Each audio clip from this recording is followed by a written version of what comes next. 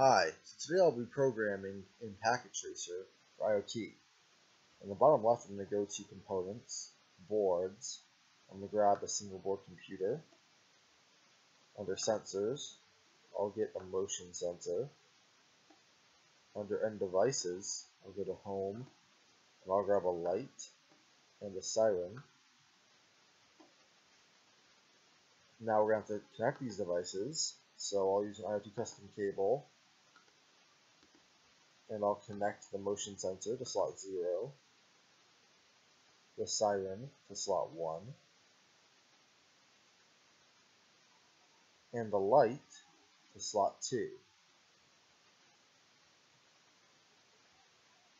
Now the goal here is to make it so that when the motion sensor goes off, the light and the siren both also go off.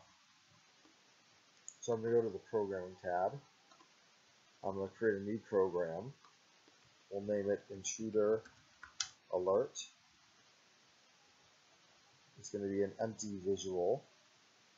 And this is very good for people who are new to programming because it shows you templates that tell you what everything does. So I'll go to Variables. We're going to make a variable and we're going to name it Alert.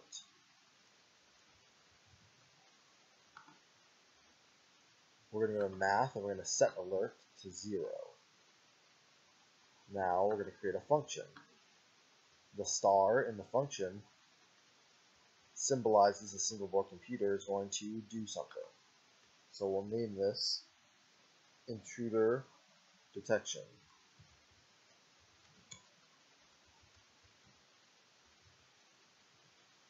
Now once you name a function, it appears over here under the Functions tab. Now we need our function to read our pin slots. So I'm going to grab pin mode slot, and I'm going to copy this, and we're going to make a couple more of them because we have 3 devices, so we need 3. Slot 0, as you remember, is our sensor. We need that to be an input because we need to receive information from it. Slot 1 will be an output because we need to send information to our siren. Slot 2 will also be an output because we need to send information to our light. Now we don't want this function to only read the devices and send information to the devices one time, so we're going to make a loop. And we're going to do repeat while. Now we need a logic. Repeat while true. And now we're going to need another function.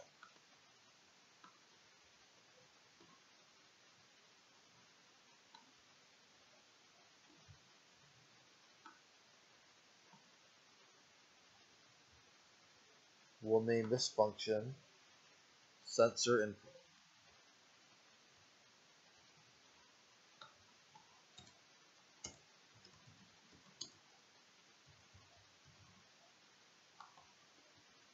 And we're going to have our variable again set alert to read the digital read slot 0, which is again our sensor. And now we don't just want our variable to be reading the slot 0, we also want to see what input we get from the device. So we're going to go to Text, Print. So now we need to print variable alert. So now it won't just read the device, but it'll also print what it reads down here under our bottom box. So now I'll grab the function, sensor input, and I'll stick it into our loop. Now we don't want it to read too often, so we're going to put a delay under pin access. We have a delay feature. delay milliseconds 1000. And now let's go ahead and try out our program. So we see we have 0 coming in as our input. And I'm just going to hold down Alt and go over the sensor. And now we get an input of 1023 because it's detecting motion. And then once it stops detecting motion, it starts reading 0 again. So I'll stop the program. And we're going to need another function. Now this function is going to be our output to the other devices. So we're going to name it output alarm, and we're going to need some logic for this. So if something happens, do something, or else do something else. So I'm going to need another logic. If blank equals blank, do this. If not, do this.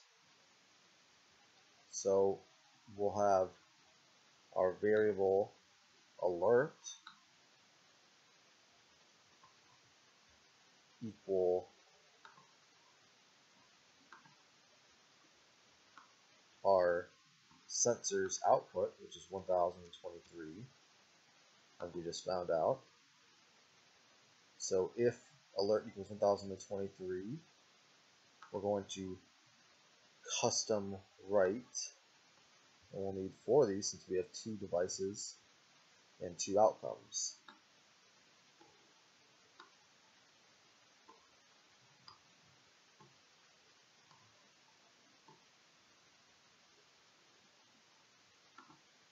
So our first device will be slot 1, which is going to be our siren. Our second device is going to be slot 2, which is going to be our light. And we want to repeat this.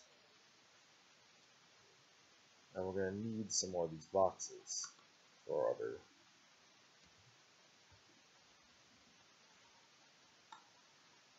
blank spots here.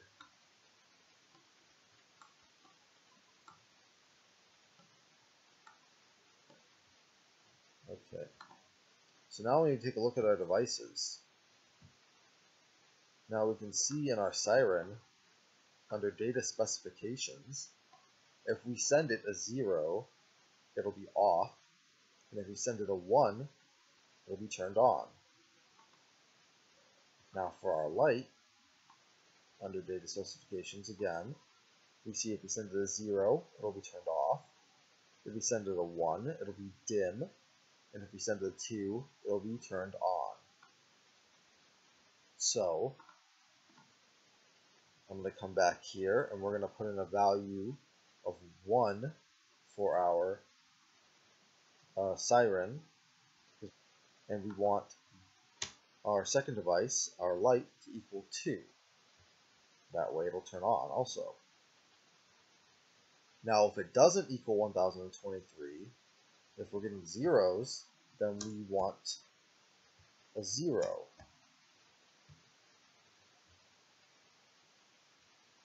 And that'll turn those devices off.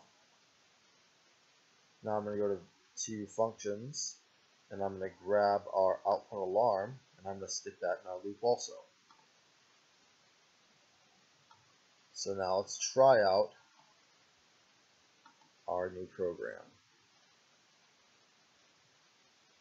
So it's reading 0. I'm going to hold down Alt. I'm going to go over the motion sensor. And we see it's reading 1023. And now our siren and our light have both turned on. And that is the conclusion of the program tutorial.